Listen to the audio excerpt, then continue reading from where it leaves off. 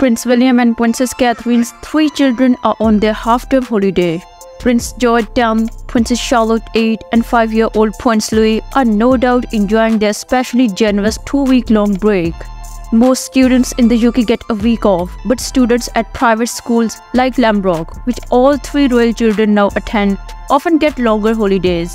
Half-term will allow the busy royal family a little rest and privacy away from the cameras. They will probably spend most of it enjoying the beautiful countryside and coast around their Anmer Hall home in Norfolk. Wholesome outdoor activities will likely be the focus of their family time. Perhaps Catherine, the Princess of Wales, will introduce the children to beekeeping. We know she keeps bees at their Norfolk home. Princess Catherine even shared some of the honey with local children at the Natural History Museum in London 2 years ago. The nature-loving family might visit local gardens centered near their Anmer Hall home.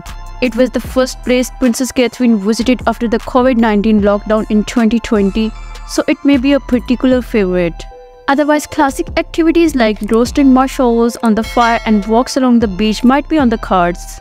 So that's all for today's video. I really hope you have enjoyed the video, and as always, thank you so much for watching.